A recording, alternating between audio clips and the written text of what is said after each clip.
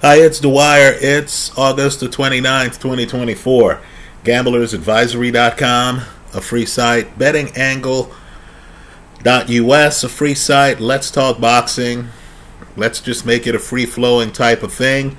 But first, remember, the opinion you should follow should be your own.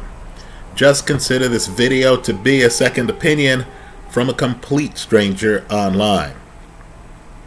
Now let me just tell you, I was once in a bar. We were all watching sports, me and a bunch of other people who were there, and there was a conversation.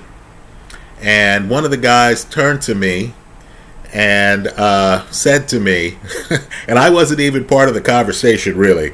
He turns to me and he says to me, well, you know, you're an older guy.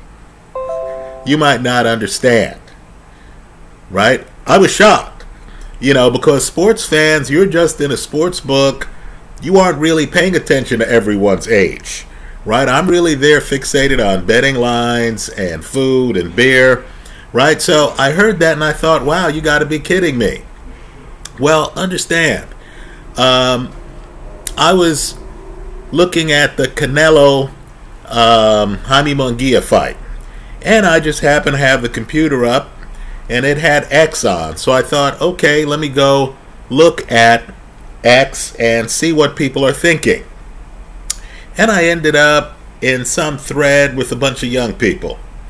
And most of them, let's say 80-85%, were rooting openly for Jaime Munguia. People were talking about Canelo being too old.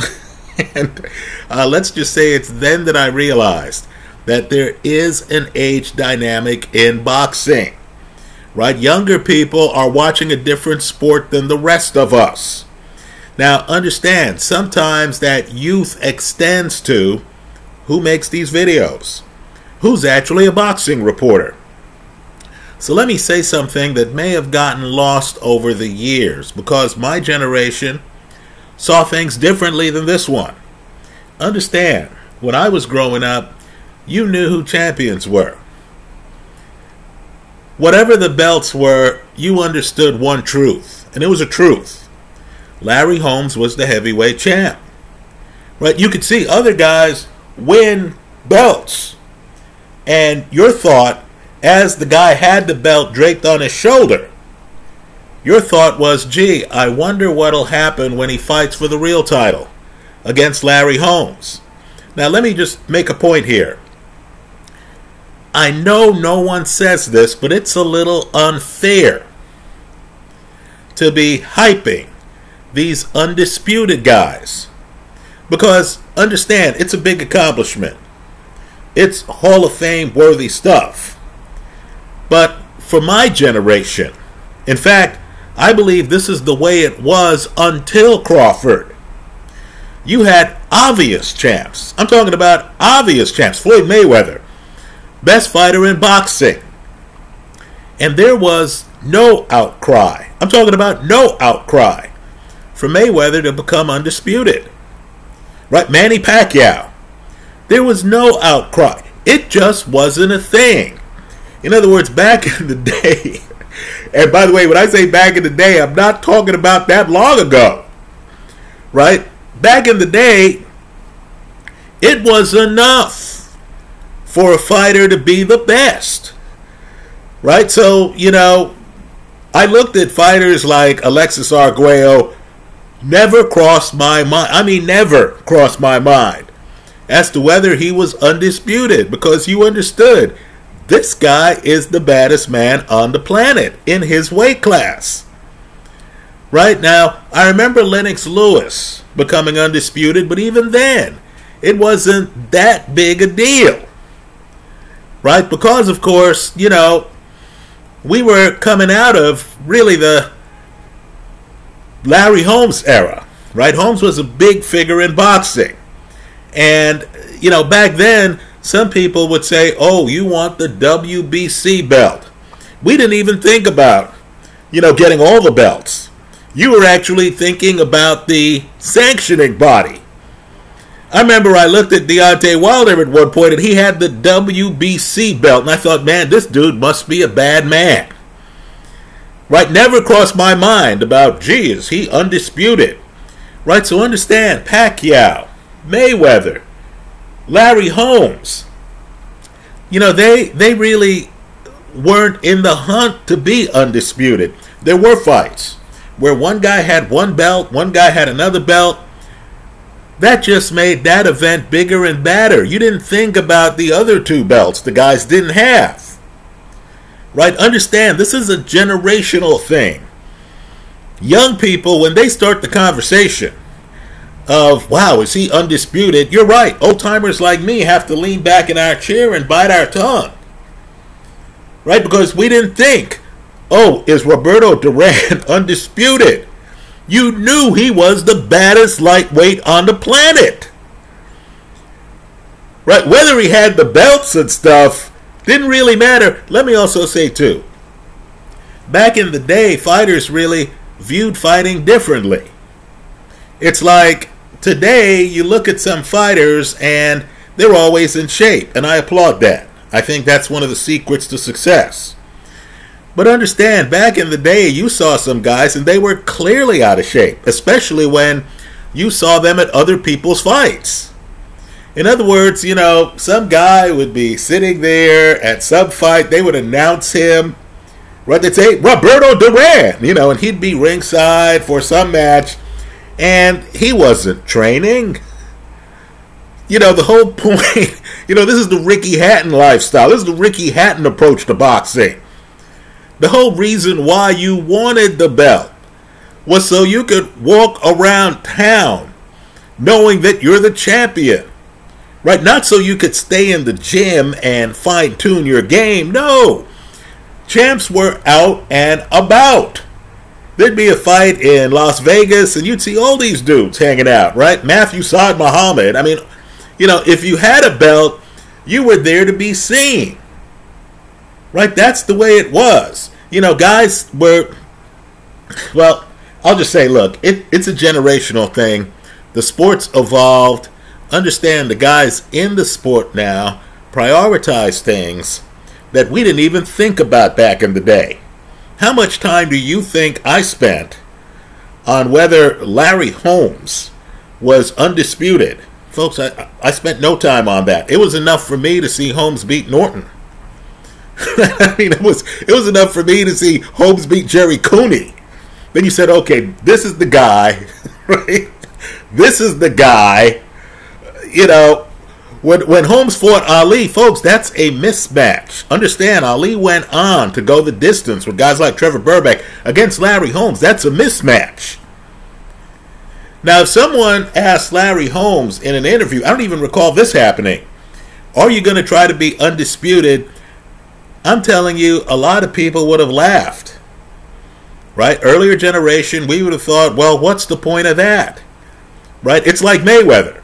Right? He's the best. If some other guy has a title, okay, good for him. He's feeding his family. He's able to sell his fights and stuff like that. But you knew who the best was. Well, let's change gears. Let's talk about this generation. Terrence Crawford. Multiple undisputed. And I'm not belittling the accomplishment. It's huge. Right? I'm glad I lived through it. Crawford is a dominant fighter. Just like the Olympics need gold medals, boxing needs icons. Right? Standard setters. Crawford is a standard setter in more ways than one. Not just undisputed in two different weight classes, but the fact that he is a closer. I know his last fight went the distance. Just understand, it's years since anyone at 147 made it the distance with Crawford. With Crawford, the issue wasn't even who won the fight. Right? Because, of course, you understood the fight wasn't going the distance. Well, some sanctioning body has said to Crawford, hey, you need to fight Sebastian Fundora. Right, folks? Is this a joke? Understand, Crawford really is retired now. Right? Fundora's in a different sport. Fundora is the young guy trying to get scalps. He's the young guy making his name. He's the young guy who wants championship fights in part for the paydays. right? He wants the publicity. Crawford, by contrast, has been there, done that, right? If I'm Crawford, I'm through collecting belts. If they were to strip Canelo and I were to get the Canelo fight, of course I'd take the fight if I'm Crawford. I think he loses that fight now. I used to think differently, but I think he loses that fight now that we saw him against Madrimov. But just understand, Crawford's about legacy. He doesn't care about belts at this point. I mean, the belt would be nice, but, you know, the resume is already first ballot. You understand that. And, of course, why Canelo and no one else? Because he wants to fight legendary fighters. Right? He's an older fighter. He knows it. If he's going to risk his unbeaten record, it better be against some dude who's a legend. You got a lot of real tough young guys out there. Maybe these young guys will become legends. Maybe. You and I know the odds are against them. Well, Canelo's a legend right now. So that's Crawford's one fight. No knock on Fundora. But Fundora's going to have to do a hell of a lot more.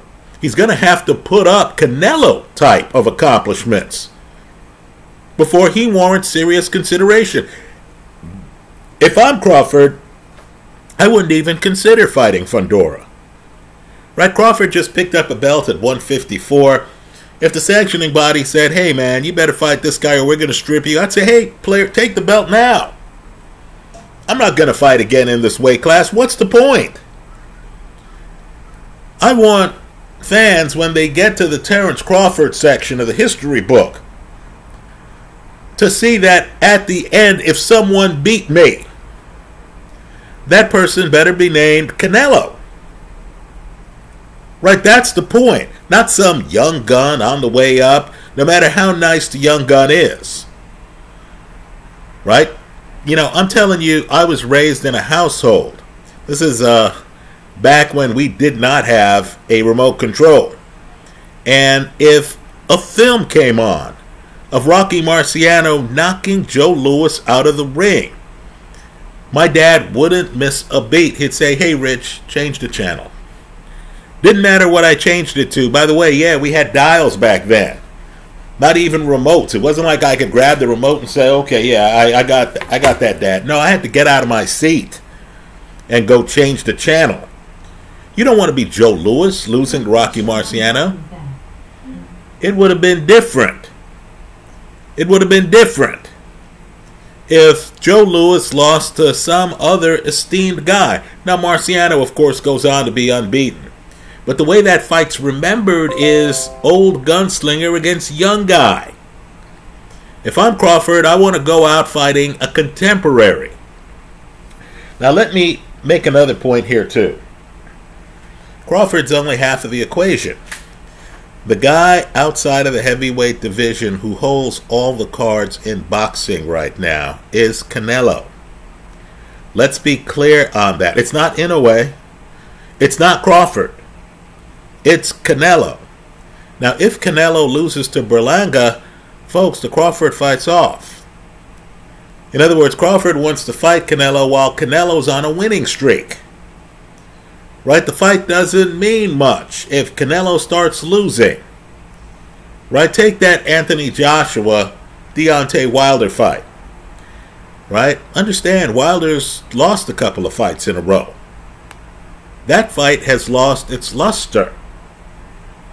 Right? For those guys to fight and have it be real meaningful, don't get me wrong, it still draws a crowd, just not as big a crowd as it would have.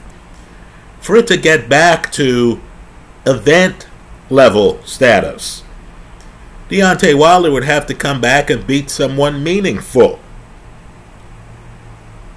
Right? So just understand, if Canelo loses a fight to Berlanga, that Crawford-Canelo match out the window.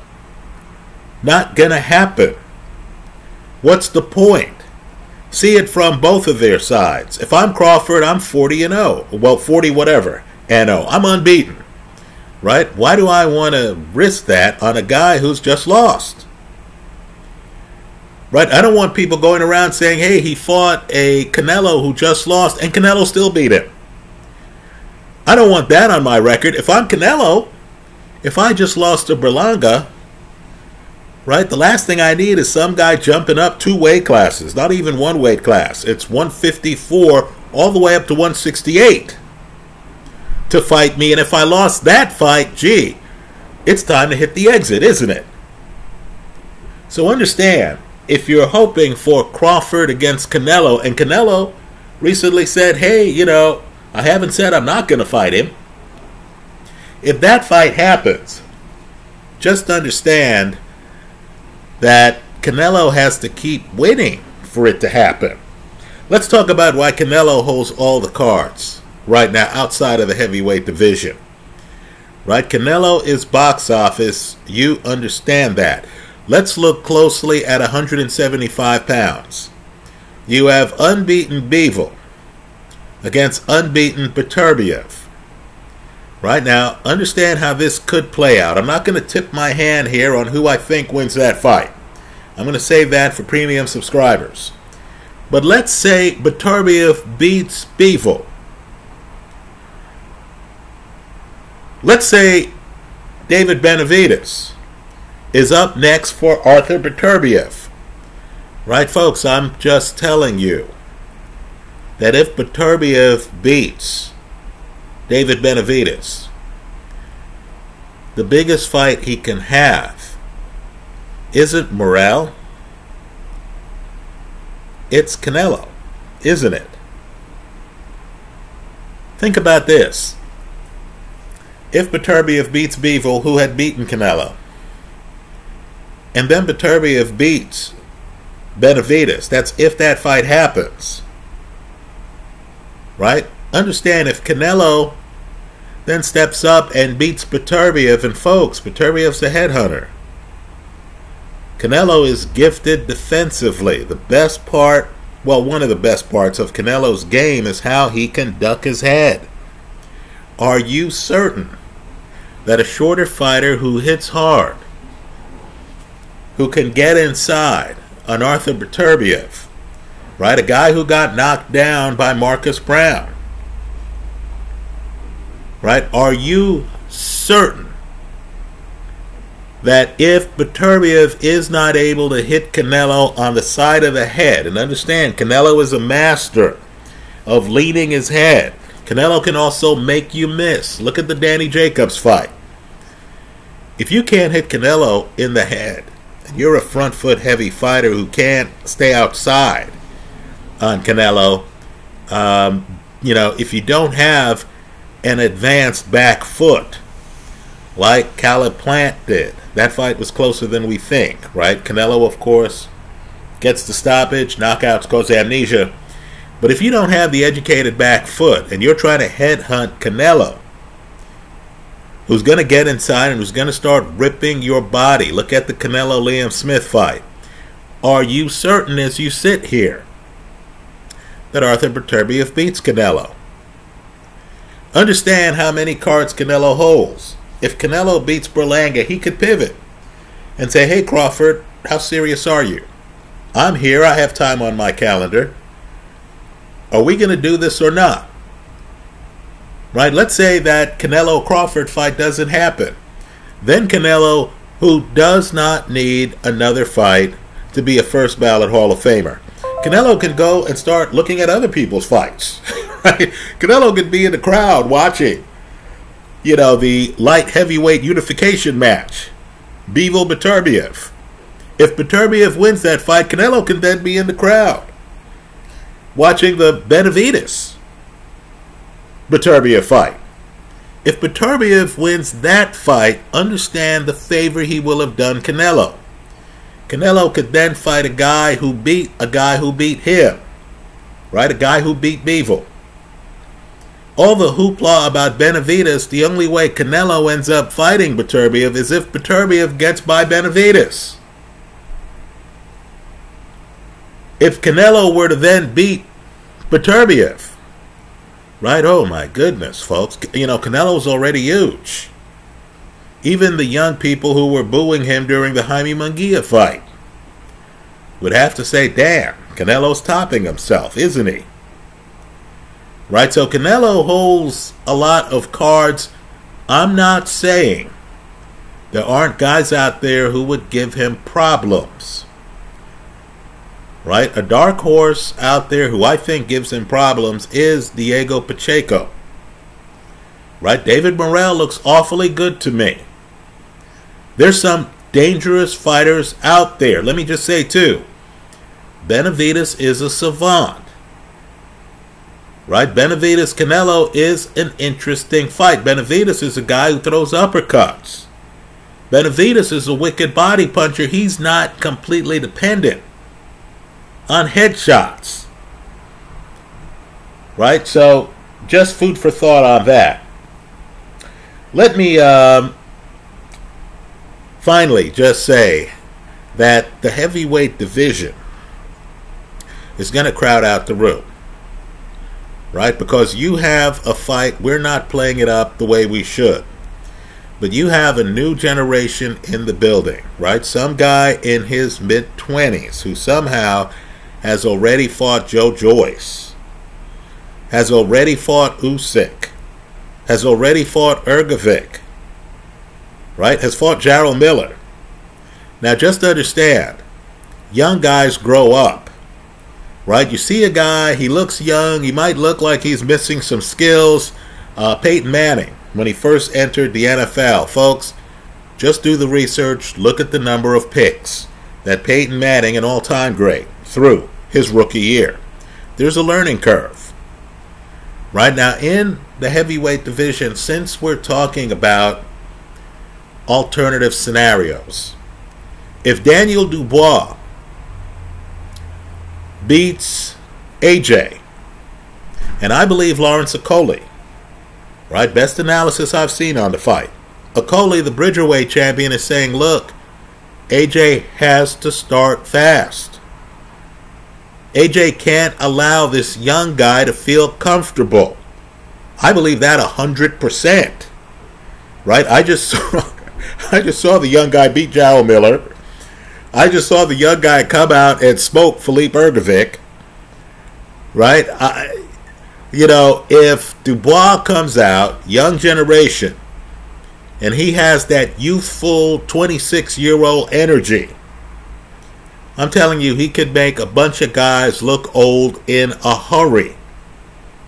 Now, we need to really ask ourselves, what happens if Dubois wins the fight? Right? I know the odds makers have made this fight lopsided odds-wise. But just ask yourself the question, because Dubois is not coming to outbox AJ. He's trying to land, he's trying to finish. Right? If Dubois beats AJ, is the Jaime Munguia crowd back in the heavyweight division? Are young people now suddenly going to say, oh my goodness, one of us is heavyweight champ? Right now you have an interesting setup here where finally, a few years late, but finally, we're set up so AJ is supposed to fight Tyson Fury. Now if Fury comes out and beats Usyk, right, what happens?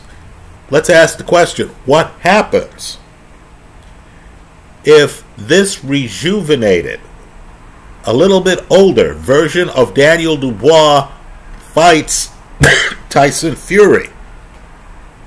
Right? Because Fury, let's face it, has been knocked down in some fights, hasn't he? Right? Understand, there's nothing stopping that fight from happening, because Frank Warren is helping both fighters. Right? The fighters, let's just say the fighters know how to get in touch with each other. They share the same promoter. Right? Also understand too, the United Kingdom has owned the heavyweight division now for several years. Now I agree, Usyk, you've had guys step in and have their glory. Usyk right now, Ukrainian, very proud Ukrainian, comes in the ring wearing Ukrainian colors, right? We get it. But when I say owns the heavyweight division, you understand. They have a sellout right now for Dubois against AJ. You understand, we've been, waiting for AJ against Tyson Fury. If Tyson Fury gets back on top, and he's the big underdog right now, right? Plus 145 the last I looked. If he gets back on top of the heavyweight division, what happens if he fights Daniel Dubois? Right? Understand, Dubois is the next wave if he can pull it off. Right? This is a guy who has experience no other 26-year-old in the world has. Right? Understand too, I know Riyadh season has rejuvenated boxing. I know a lot of boxers have gotten some big paydays. Right? There's nothing as exciting as I believe we're going to find out with this AJ Dubois fight, as two fighters from the same country solving things in front of that country's fans. Right? Whether it's Ali, Fraser, New York City, understand, Joshua, Dubois, London, Dubois, Tyson Fury, hopefully in the UK, right? Fans should show up at the airport if those guys decide to have that fight outside of the UK, and they should boo the guys, to let them know, hey man, how come you're not having this in London? Right? Just understand, Dubois is very important. Of course, the best made plans can go out the window. He's a heavy underdog to British Olympic gold medalist Anthony Joshua. Understand, Joshua's in that Ray Leonard part of his career. If you remember Ray toward the end, where Joshua, after all the criticism and, fan fatigue, is now setting the record straight. He's having that, back nine, where he's still swinging a good golf club. Right? So let's pay attention to what happens in boxing, folks. It's all set up. You're set up perfectly for 12 months of excitement. Right? Let me say this too. It wasn't long ago that Joe Joyce was the mandatory contender and made the mistake of fighting Zhilei Zhang. Right? Don't rule out guys with talent who have made mistakes. Right? Because one can imagine some heavyweight making a mistake of saying, well, I saw Joe Joyce on his back against Derek Chisora. I'm young, I'm fearless, I'm ready for Joe, who's in his late 30s, only to find out that power's the last to go. Right? Let's just say the heavyweight division right now, folks, is unsettled. Might be settled if Usyk, who's already beaten Dubois, who's already beaten Joshua, beats Tyson Fury again. Then you're talking about the United Kingdom being conquered by a Ukrainian. Right? It could get settled, but right now it's unsettled. When a guy wins a championship fight by 1 point on the last judge's card, I consider that unsettled. Right? Let's see what Tyson Fury has up his sleeve for us. Let me also point out too that the UK's dominance in boxing is so great that it extends to the Bridgerweight division. Right? Lawrence Okolie is the Bridgerweight champion. Right? Let's recognize that as good as Usyk is, this really is a British era for heavyweights. Right? Now that could change if Usyk beats Fury a second time. Right? If he does, and if Dubois beats AJ, folks, you're looking at a rematch where there are many in the crowd, myself included, who believe that that was a legitimate punch that Dubois landed on Usyk. Right? Food for thought. Anyway, those are my thoughts. Let me hear yours in the comment section of this YouTube video. To sum up, don't expect Terence Crawford to fight anybody other than Canelo. Right? Let me point out too, it needs to be mentioned, folks, the water is deep at 160. Right? Crawford would have a problem with Hamza Shiraz, for crying out loud, right? Because Shiraz would keep him outside. Understand the mistake Madrimov made. Right? Madrimov was coming in the pocket on Crawford. Right? Crawford looked like he had a problem with the weight, my opinion. Right? Madrimov should have gone for the stoppage. I know it's heresy. The Crawford side of the line is going to say, hey, he should have tried for the stoppage. Right? You know, had he stayed in the pocket, he would have been knocked out. I'm not sure, because I consider Madrimov to be a better athlete than Crawford. Crawford's relying on a jab, folks. You're in against an older guy, a guy on the other side of 35, and he's relying on a jab. Right? And you're at least matching him on power shots. And you understand, Crawford, historical figure in boxing. Right? People want to see whether he's going to win a, title in a 4th weight class. That was the situation. If you're Madrimov, you should not have relied on the judges. Let me also say that had Madrimov tried to knock out Crawford, who is a great counterpuncher, and had Crawford caught him, right, I don't think Madrimov's career would have taken a hit. Because Crawford is that kind of legendary figure who, any guy who comes in and who goes for it is going to get some admiration from the crowd for trying to beat a legend coming in the front door. Right? I thought Madrimov made a mistake. If I'm Crawford, I think back to that fight. I think about how I had to rely on my jab. I'm certainly not taking my game to the middleweight division. Right? Let me also say too, the middleweight division has what I call a Marvin Hagler figure in it. Right? Janabek. I know he's not well known, who cares? When it comes time to bet on fights, I'm looking for winners. Right? I'm just telling you, Madrimov didn't go for the stoppage. Janabek certainly would. Those are my thoughts. Let me hear yours in the comment section of this YouTube video. Thanks for stopping by.